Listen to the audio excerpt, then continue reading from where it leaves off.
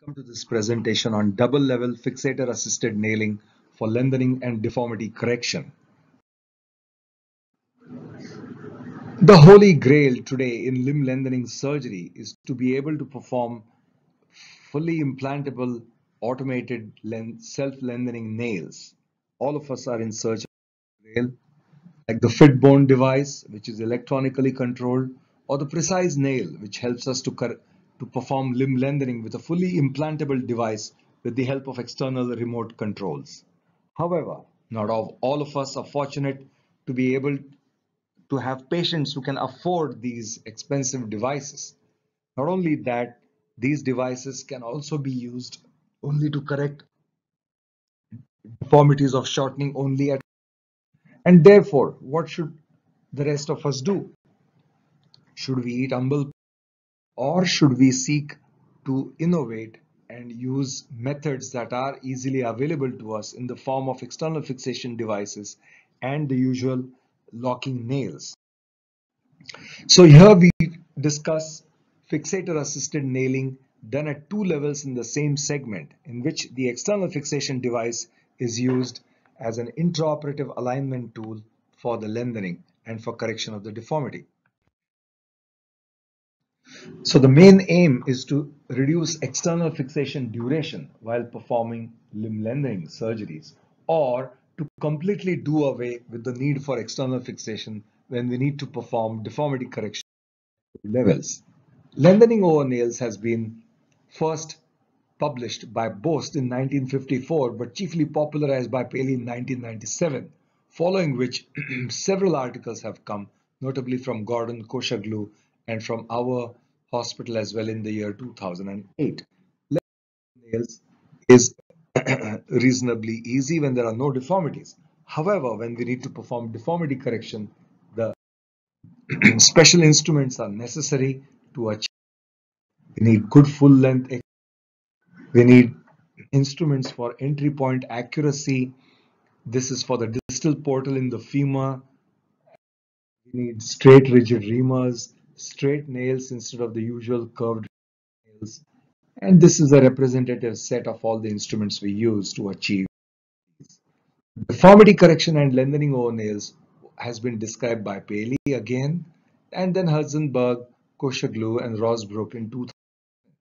Now, we have also performed lengthening and deformity correction, as in this obese young adolescent who has valgum and 3 shortening. So we chose to perform a distal entry portal nail after external fixation pins have been passed posterior.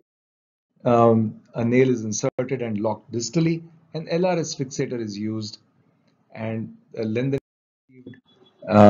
with the fixator coming out in hardly 6 weeks to give the young lady a very good function and early recovery of knee function. But this presentation is about double level correction using IM nails, which has so far not presented anywhere. So we are performing two discrete or different tasks in each segment. These may be needed if there is one obvious and one hidden deformity, or there are two obvious deformities in the segment. Let's see a few. This is a gentleman with a significant valgus deformity who presents to us at the age of 40 years with this significant valgus in the femur and the tibia. In the femur, there is obviously a valgus in the lower end.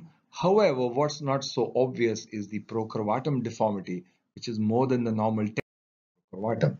So here are some pictures of the distal entry that we use after inserting external fixation pins posterior to the track of the intended nail. Over the guide wire, we put in instruments which help us to ream. In the track, this is a guide wire. The level of the osteotomy is marked. Then a device known as a cloward is inserted, which is a thin-walled reamer which goes over, so we can accurately maintain the track. Use polar screws to narrow the track, and use external fixation pins as well as these polar screws to correct the deformity. So here he is, this gentleman with significant correction of his valgus in the lower femur with the osteotomy, and there is another osteotomy which is performed at the upper level to correct the procurvatum, which was a hidden deformity and not so obvious. His tibial valgus has been corrected with the Elizabeth fixator. And here he is with full correction of the deformity. The X-rays on the right show the mechanical axis now passing perfectly. On the AP X-ray, you can see the valgus is corrected by this lateral translation of the distal fragment. And on the lateral X-ray, you can make out that the procurvatum has been well corrected at the level. This is an example of a young Varus and procurvatum deformities in both the lower limbs. The procurvatum in the femur is a little hidden, not too obvious. The procurvatum in the upper tibia is very significant. So she got a correction using an IM nail where two osteotomies were performed in the femur percutaneously, with the nail having been inserted from the proximal portal. External fixation device was used intraoperatively to guide the correction. Here the intervening fragment was not fixed with screws. There was no necessity because we had a large nail which gave good stability, and it was fixed only at the upper and lower ends with polar screws to enhance the fixation. The varus and procurvatum in the tibia were corrected with the TSF fixator. Correction of the procurvatum is essential because the procurvatum mimics deformity and can be very troublesome to walk. Similar correction was achieved on the opposite side, the only difference being that the intervening fragment in the femur on the right side was corrected with the help of a locking screw in the central fragment as well. You can see that the tibial deformity has been well corrected with the TSF with appropriate transversal fragment. And here she is at the end of her corrections with very accurate mechanical axis passing through the knee.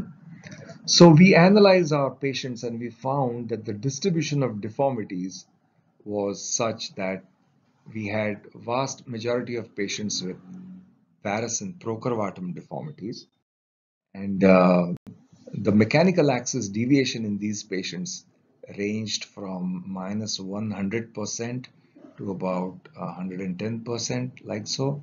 And coronal plane deformity correction in these patients from a mean of 94 degrees of MLDFA to a mean of 89 degrees, which is fairly accurate. And these represent that we have done.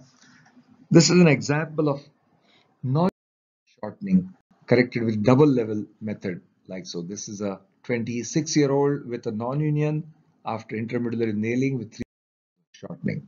So we performed a double level procedure. Here the nail was inserted from above. The non-union site was brought out of varus and it was compressed with the help of locking bolts which are inserted in the center of the nail. A proximal corticotomy is performed and the nail is not locked at the proximal level. The LRS fixator helps to achieve the lengthening. In hardly a few weeks, the nail is locked proximally and the fixator is removed very soon so that we can achieve two tasks both at the same time with very little external fixation, so that this young person could regain his knee range of motion very soon after removal. If there is a shortening, as in this gentleman who has a varus malunion and shortening of 3, we performed a double level fixator assisted nailing in which the proximal corticotomy is for the lengthening and the distal corticotomy is used to correct the malunion.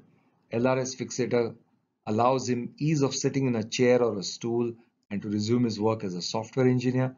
The fixator comes off in less than 2 months as the length and the nail is locked for him to get a good correction of his axis of the malunion as well as achieve. So we found in our analysis that the sagittal plane deformity was a mean of preoperatively 80 degrees. That's procurvatum in many of our patients, which ended up with 86 degrees as a post-op result. And this is a further explanation of the correction of sagittal plane that we have performed.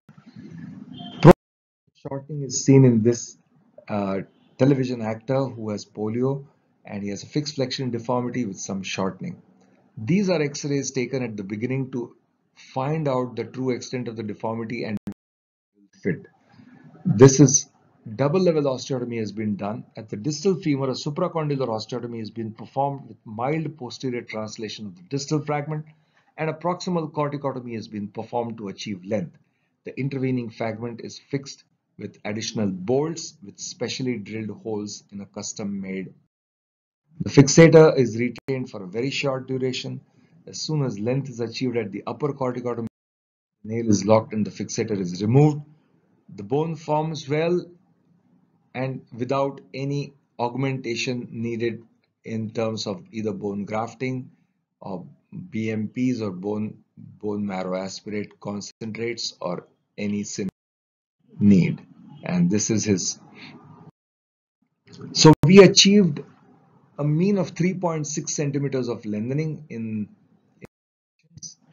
and example of recurvatum and shortening. This young lad has 9 centimeters of shortening with 60 degrees recurvatum and 30 degrees of varus in the. So we chose to perform a double level correction of his femur with a proximally inserted nail, proximal corticotomy for lengthening, the distal osteotomy for correction of the recurvatum and varus. The tibia lengthening was performed with the Elizarov fixator. The LR was on his leg. You can see the nail has slid down from the piriformis fossa. The length has been achieved, it is locked, and the fixator comes off early in the femur, allowing him to get a good range of motion of the knee within hardly a few of the fixator removal. We have carefully looked at the results of our patients and found that their SF scores, SF12 and SF36 scores have dramatically improved surgery. And the Assami scores, which refer to the quality of results of the bone and the functional score, has also been very good, with a high percentage of them having excellent bone score by the Assami criteria. And this is an example of instability in the ankle joint with shortening in poliomyelitis in a school teacher. Ordinarily, to perform 4 centimeters of lengthening and an ankle fusion would require no less than 8 to 10 months of external fixator wear, which can be cumbersome and may keep her away from her duties as a teacher. So we chose to perform a double level correction using a distally inserted nail to perform arthrodesis of the ankle and subtalar joints in mild plantar flexion, and a distal tibial corticotomy has also been performed length. The fixator comes off really soon, and here she is with an ankle which is in 5 to 10 degrees of equinus, which is very useful for her to walk and to also stabilize her knee, which is also weak due to poliomyelitis. The fixator has come off in less than 2 months instead of staying on the limb for 8 months. And this is her. This is a video of her walking with the instability, unfortunately.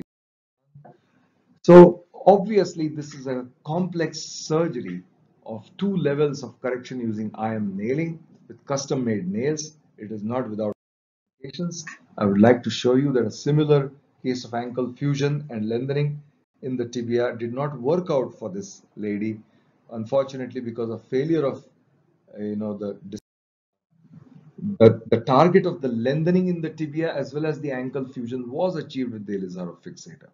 So I would like to reiterate that these tasks can be performed with external fixation. However, the new method that we have used and have designed helps us to reduce external fixation time and is very beneficial for the patient to resume their activities. Here is this young lady who with cerebral palsy with a spastic lower limb with Varus Procurvatum deformities. We used an intermedullary nail to correct the deformity at 2 levels. However, since the marrow canal was very narrow, a 7 millimeter nail was used, and due to her spasms due to her cerebral palsy, fortunately the nail broke at the upper osteotomy. So the solution for this again was to the Elizarov fixator like so, in order for her not only to correct the deformities but to also, which she did in a further 6 months of external fixation. Even though external fixation wear may be prolonged, we can achieve very high accuracy with the Elizarov fixator. However, we have had to perform this rescue with the help of Elizarov in only 2 of our 25 patients, and the vast majority of them have benefited by this double level procedure of lengthening and deformity correction using IM nails. Thank you for your attention.